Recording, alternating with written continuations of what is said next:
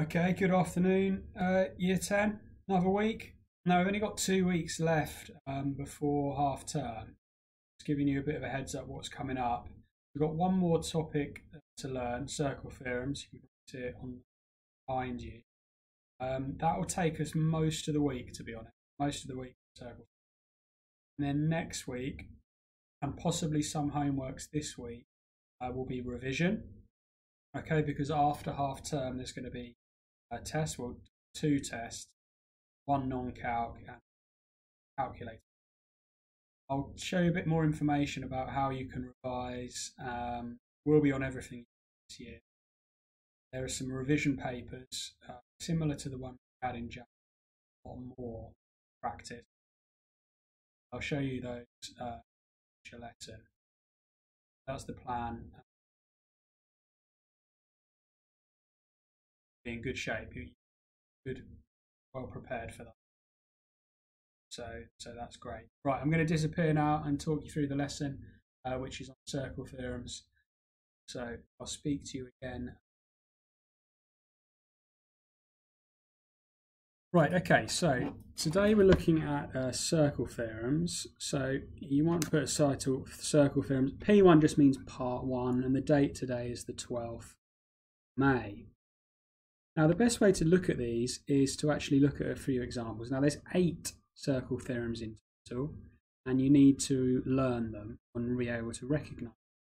The best thing to do is get a whole page of your paper and separate it into 8 squares or 8 rectangles, a whole page in your book or a whole A4 piece of paper. That's the sort of size you want to be producing this. And if anything, on a piece of paper is useful because you can stick this on your wall or somewhere where you're going to remember it. Okay, now I'm going to go through each one slowly. So pause the video at each one. Once you've drawn the grid, pause the video and I'll go through each one with you. Right, this first one, so it's a little bit blurry, but hopefully you can. So it says find the value of x. Now what we're going to do is actually work these out and then I'll tell you what it is. So this one here is x is the same as 22. So it's equal to 22.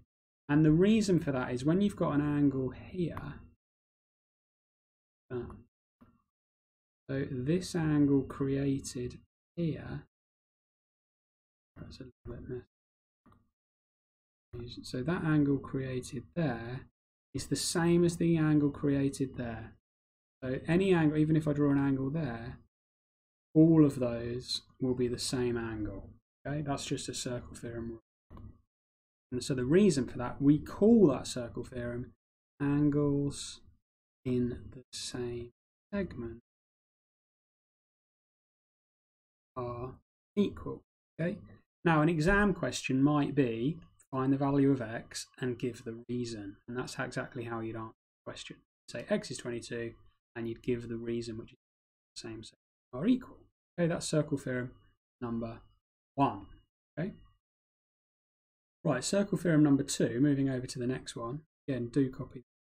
Now, this is what we call a cyclic quadrilateral. We've got a quadrilateral and all 4 points, crucially, are touching the circumference of the circle. Now, for a cyclic quadrilateral, we'll do the reason first. Opposite angle in a cyclic quadrilateral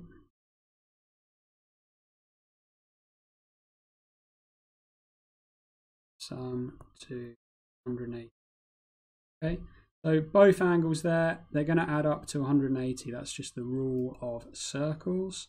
I might be able to show you some of these next lesson a bit dynamically. So x is simply going to be 180 minus 69 is equal to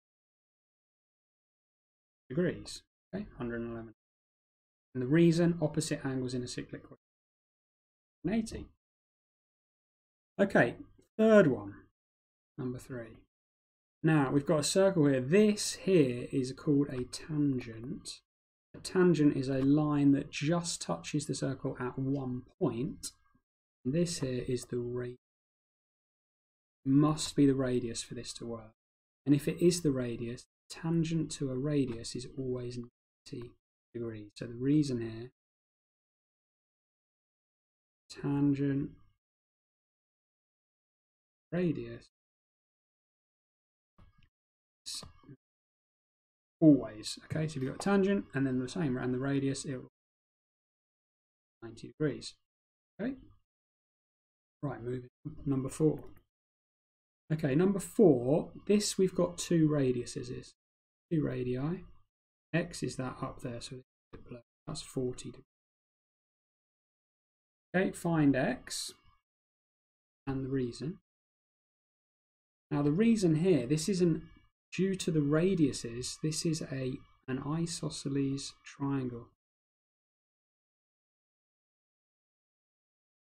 Isosceles triangle due to the 2 radiuses, because they're the same length, it means it's an isosceles. Which means this angle here has got to be the 40, and then X therefore must be 180 minus 40 minus another 40, 100 degrees. Okay. Right, circle theorem number 4. All right, 4 more to go. Okay, this one, we've got 2 tangents here. 2 tangents. There isn't really a reason for this one, but we know AC is 12, A to C is 12. Find AB. Well, AB is the same distance. So again, the reason I'm going to put here is 2 tangents from the same point. This is the point here, from the same point. Equal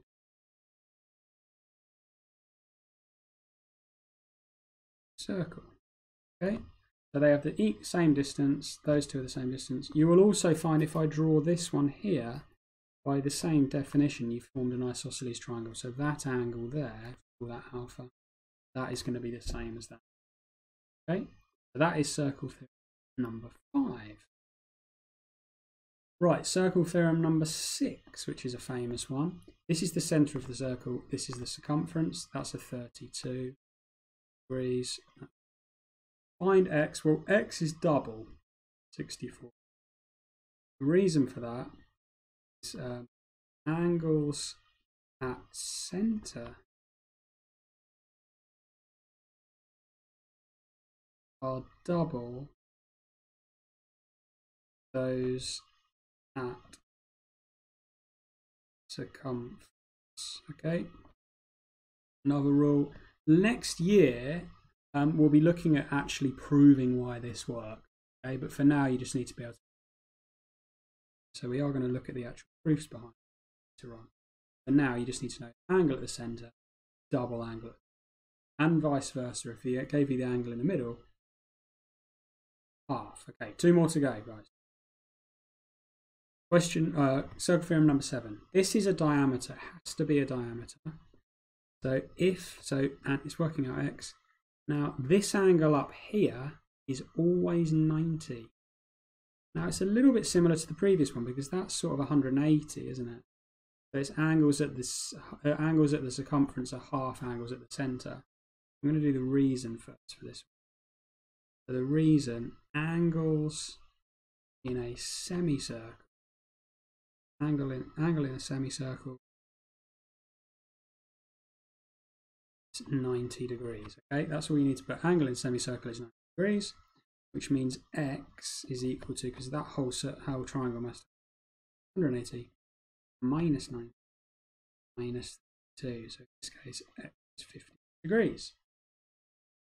Okay, right, and the final one today, the final one, 8.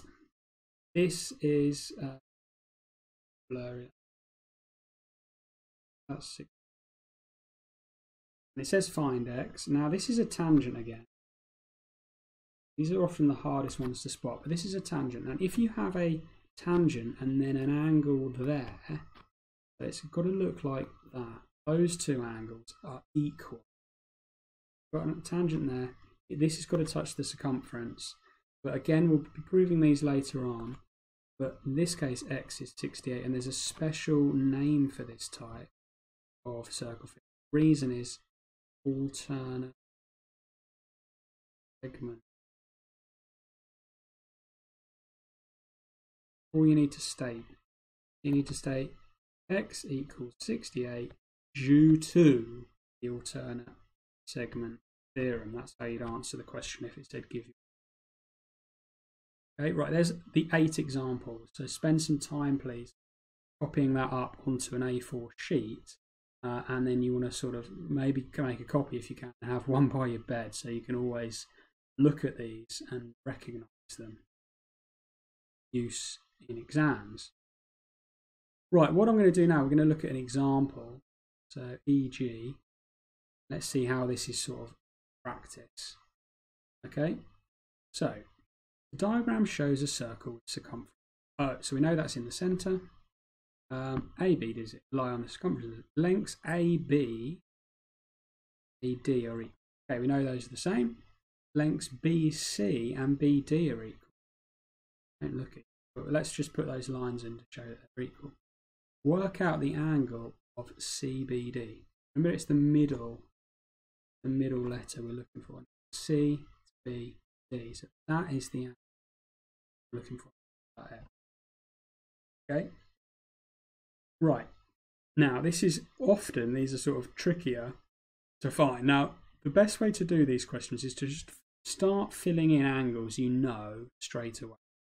So I'm going to go straight in, and I know this angle is 26 because that's an isosceles. And then I'm just going to write in my notes A, B, D. We often put a hat for angle equals 26, and the reason is isosceles triangle. You don't need to put the reasons unless the question states it. That means this angle, you just keep working your way around. What angles can you get? That must be, so BD must be 180 minus 26, which is 120.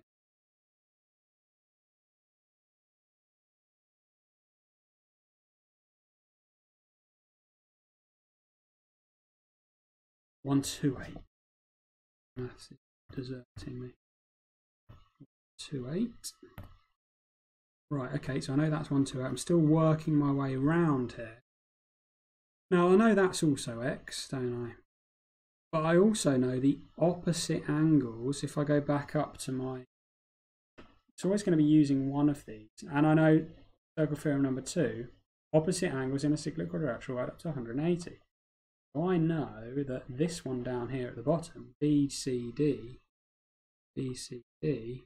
must be 180, some both on 180 minus 100 is 52 degrees. I know that's got to be 50. Okay, once I've got that, I can now get x because I know they're the same. So I know 180 minus 52 divided by 2, because there's 2 of them there, must equal x, which must be 128 divided by 2, 64 degrees. This x must be. Okay. Right, that's a sort of example, quite a tough example. Okay, quite a tough example. This is, to be honest, quite a tough topic, but once you get used to it, you'll be absolutely fine with it. Now, what I want you to do is copy down that example. Now, I've set you some Hegarty work. Now, you only need to draw the circle when the questions get a bit harder. Okay, so can you see that question there? I've had to work out some information there, and it's a bit harder for me to deal with. So you only need to sketch the ones that you need a little bit of extra. But I have set you 4 tasks, but they are quite quick. So, and each one is focusing on a different specific circle theorem. So the first one, 594, is circle theorem number 6. Circle theorem number 6. 495 is circle theorem number 7. 496 is circle theorem number 1. Giving you a bit of a hint. And 597 is circle theorem number 2. So you shouldn't really be using anything other than those circle in each of those activities. And there is 4 tasks, but they're not super long, so you should finish comfortably. Homework is to complete these tasks. Okay, complete these tasks. Got another 4 to do tomorrow. 4 more to do. There are 8 in total. So we've got those 4. That's your work for today, guys. If you've got any issues, do email me and I'll be able to help you. Obviously, the Hegarty videos are pretty good on. Just need a bit more help. You can see watch. But I'll speak to you again tomorrow, guys. All right. Well done.